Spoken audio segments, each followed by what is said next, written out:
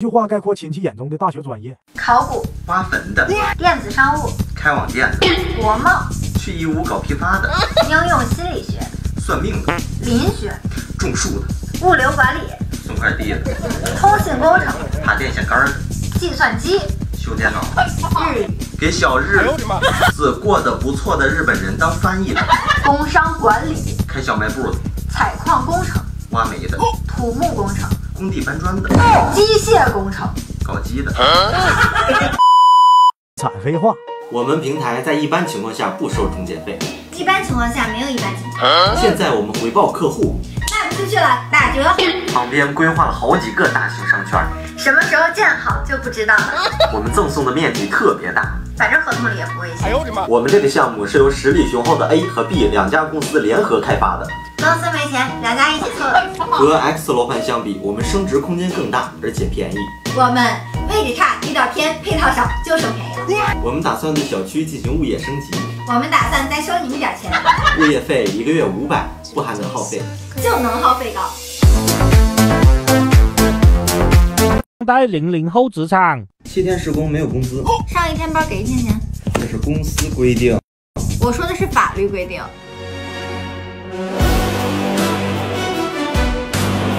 今天大家留下来加个班啊！不加班的给我收拾东西走人。那我走了。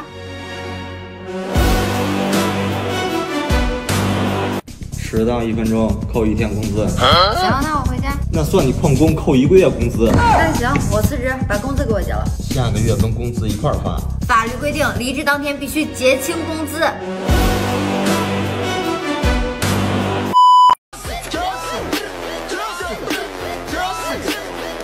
现在过年好，红包就。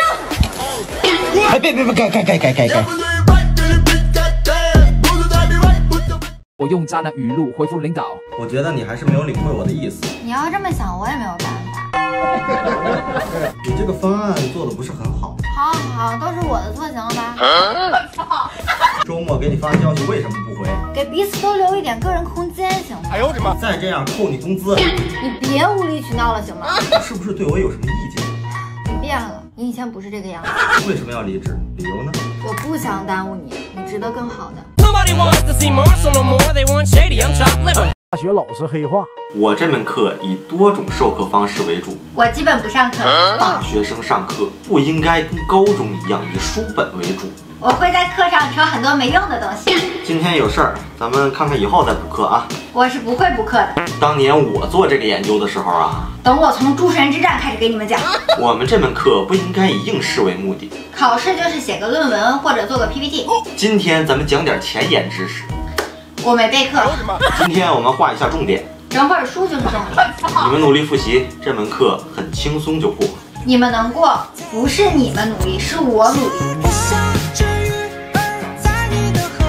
老师黑话。本质不坏。你家孩子证据确凿的做了几件坏事，情商很高，骗人贼溜，每回不交作业都有好几种理由，动手能力极强，就没有他弄不坏的东西。其实特别聪明，就是不干正经事儿，挺勤奋的，成绩也挺不理想的，表达欲望很强烈，碎嘴子，上课总没完没了的接茬，爱护女同学。我怀疑他早恋了，有一双巧手，有一双转笔转不停的手，思维发散，上课总跟我抬杠，还是有进步的，从倒数第1到倒数第2了，有号召力，组织同学们逃课上网，性格活泼开朗，论调皮捣蛋，他在我这儿是这个。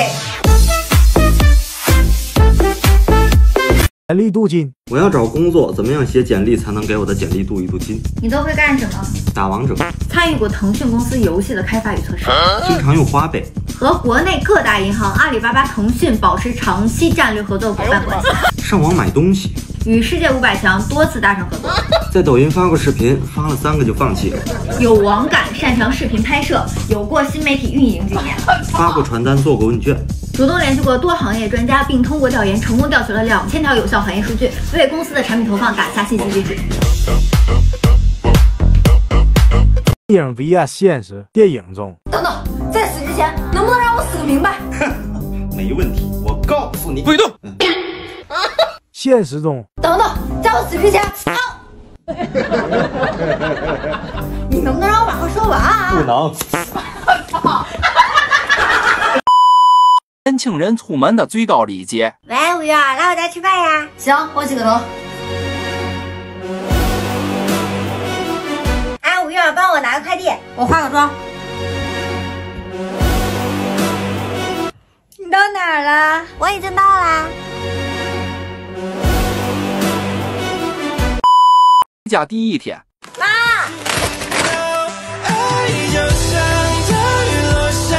在家1个星期。妈，滚！哎，好嘞。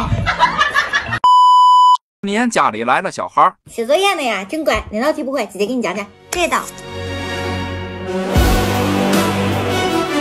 嗨，大过年的写什么作业呀？嗨，歇会儿。让我看会儿小说。哎，你看什么小说？是《斗罗大陆》啊，还是《斗破苍穹》啊？我看《活着》。我们要不还是聊会天吧，看书对眼睛不好。行，今年这个元宇宙啊。谁啊？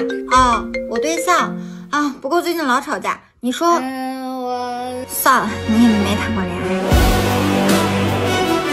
你们这个年纪啊，可不能早恋，要不然以后考不上好大学呢。那姐姐，你考上大学了吗？那当然。那你没谈过恋爱，还这么大了，一定攒了不少钱吧？那可不，你再给我办个年，我给你包个红包啊！按辈分你得叫我小姨。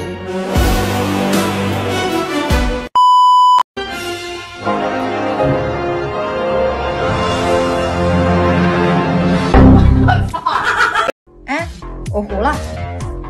你这糊的啥呀？嗨，3.14496。那你这么说我也糊了呀？不是你这啥呀？根号2 1.41421。那就你们这么玩，我也糊了呀。啊？你糊的啥呀？常数 e 啊，2.7828。那你们这样的话，我自摸植物园。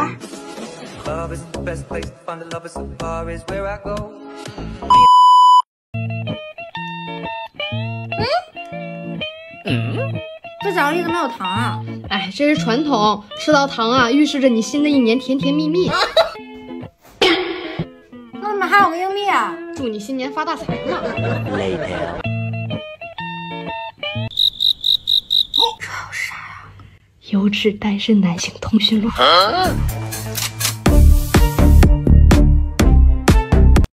5、6、7、8、9，顺子。管不起。顺子，你管不起，你是不是演我呢？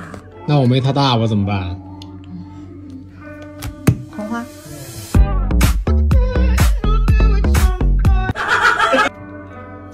4个3，炸你同花。顺手牵羊，3、4、5、6、7，哎。4个 K， 再炸你3、4、5、6、7。4个圈国王派皇后，我赢了，剧内。